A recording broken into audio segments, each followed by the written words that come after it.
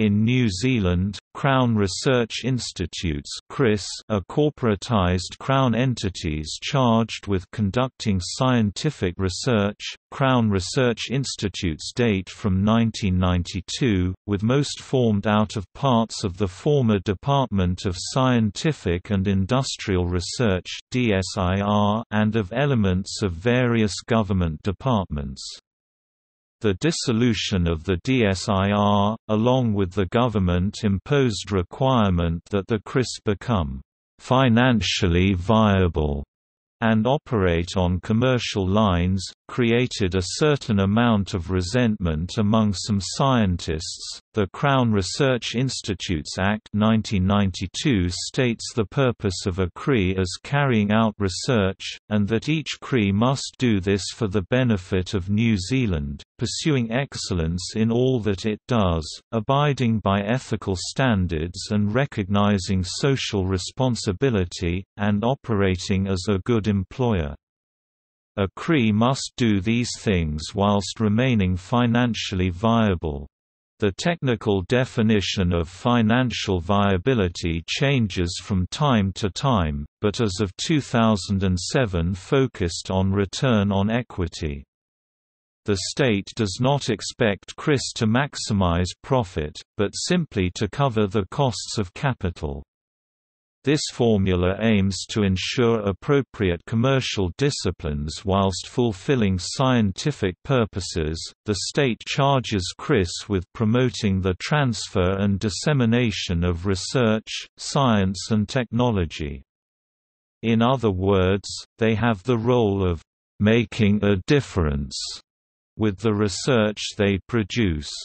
They do this via strategic, long-term relationships with sectors. The CRI Act set up most of the CRIS with a sector orientation, to support, sustain, challenge and develop existing sectors and also to lead development of new sectors.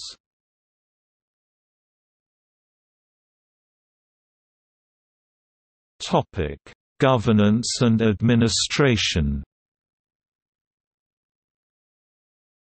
The New Zealand government, via two cabinet ministers, the Minister of Research, Science and Technology and the Minister of Finance, holds all shares in each of the as of 2009 8 CRIS. Cabinet appoints a board for each CRI. Each board, intended to comprise business, professional, and science expertise, operates according to the Companies Act as well as the CRI Act 1992 and other relevant acts. Each board produces an annual report and reports to the Crown Company Monitoring Advisory Unit (CCMEU), part of the Treasury, which represents the shareholders. Parliament also scrutinises each CRI on a regular basis.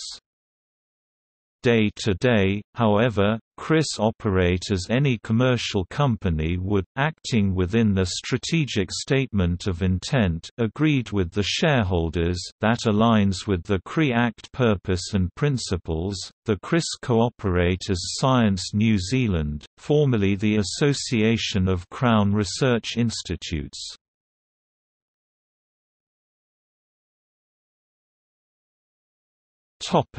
Funding. NSOF, the Non-Specific Output Fund, provided CRIS with some independent public good research funding streams from 1992 to 2005. The CRI Capability Fund (CF) replaced NSOF as from 1 July 2005. It provided public funding to maintain, enhance, and foster current or new capabilities.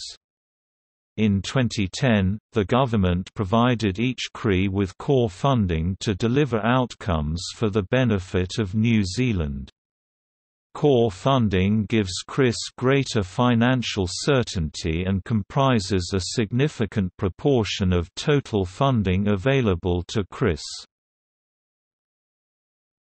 List of CRIs. Current CRIs, New Zealand Pastoral Agriculture Research Institute AgResearch, New Zealand Institute for Plant and Food Research Plant and Food Research, Institute of Environmental Science and Research ESR Scion, New Zealand Forest Research Institute Limited, GNS Science, the Institute of Geological and Nuclear Sciences Landcare Research National Institute of Water and Atmospheric Research NIWA, the New Zealand Institute for Plant and Food Research Limited, trading as Plant and Food Research, formed by combining the Crop and Food Research and Hortiresearch on 1 December 2008. Another CRI, the Institute for Social Research and Development, was disestablished in 1995 after failing to achieve financial viability.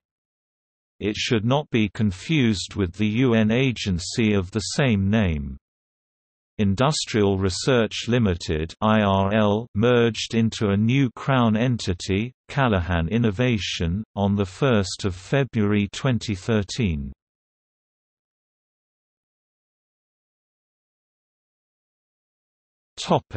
See also: Kiwi Advanced Research and Education Network.